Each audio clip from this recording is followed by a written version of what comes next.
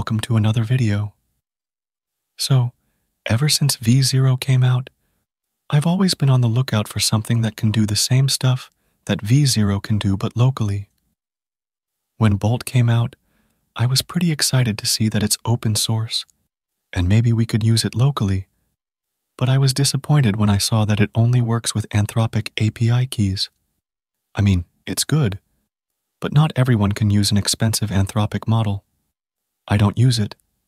I rely on using free APIs like from Gemini, Mistral, or even local Ollama models. So, I was disappointed, to say the least.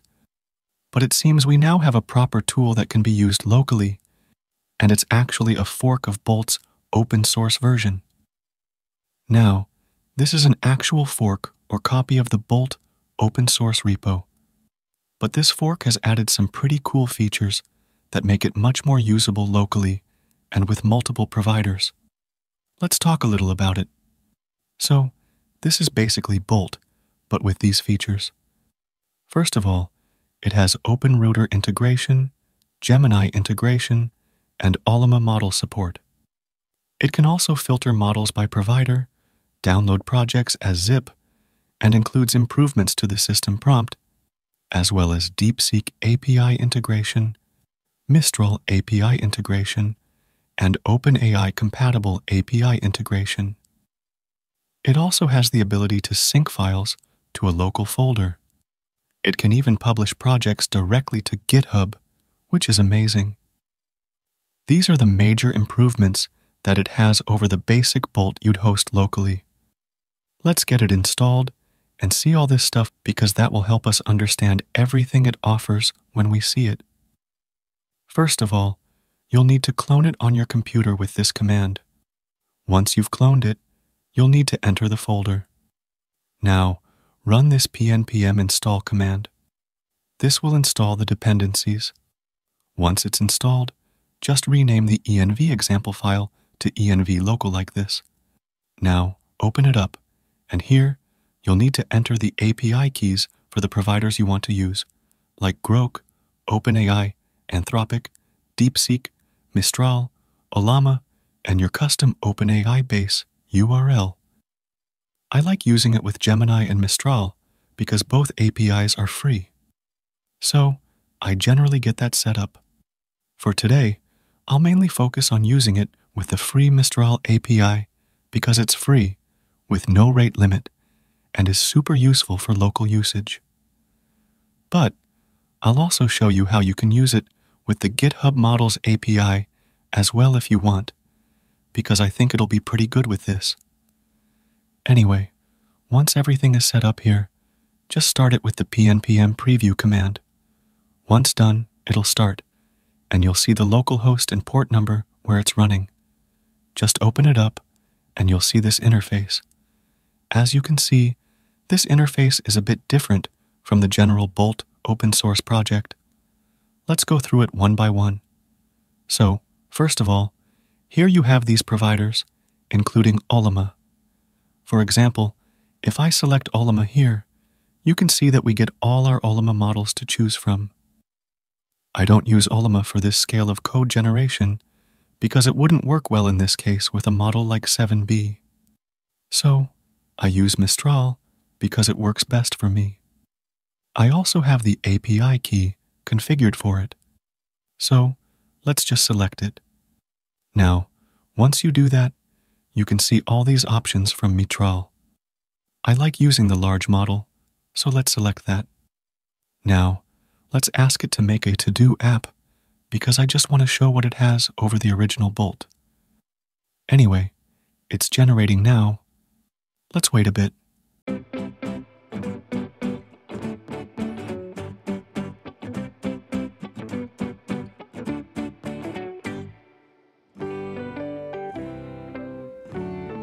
Okay, it's done.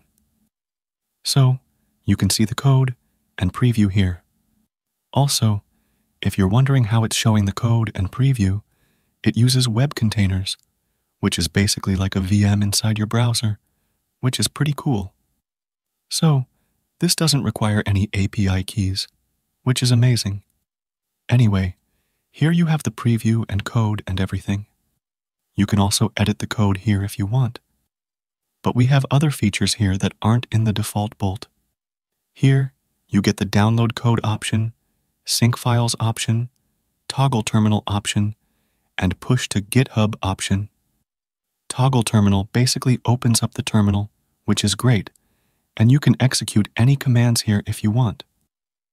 Apart from this, you have the download and sync options. The download option basically archives the entire code it generates and lets you download it.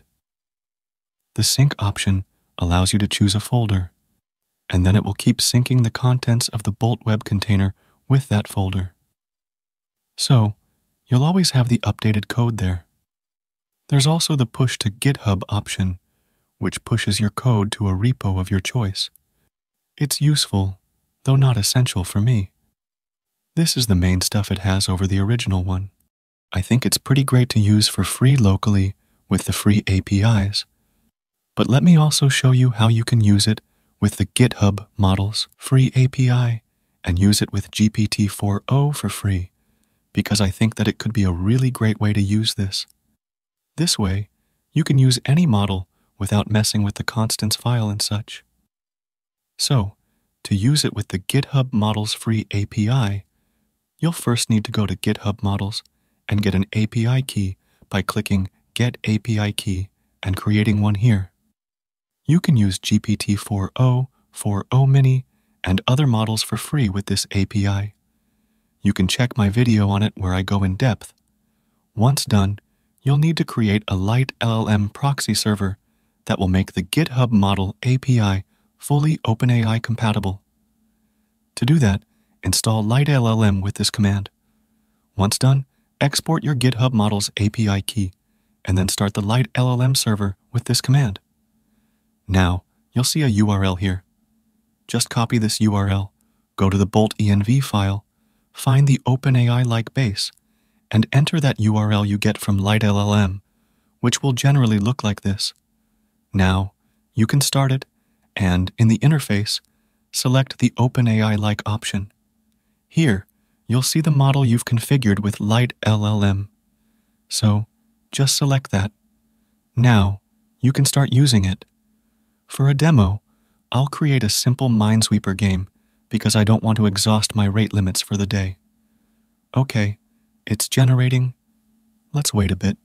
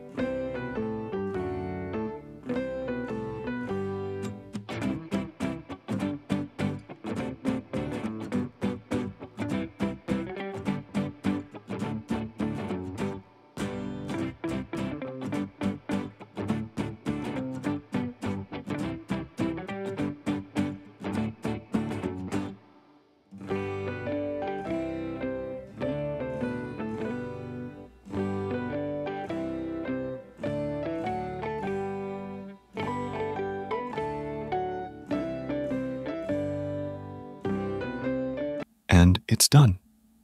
Okay, this looks pretty good and works well.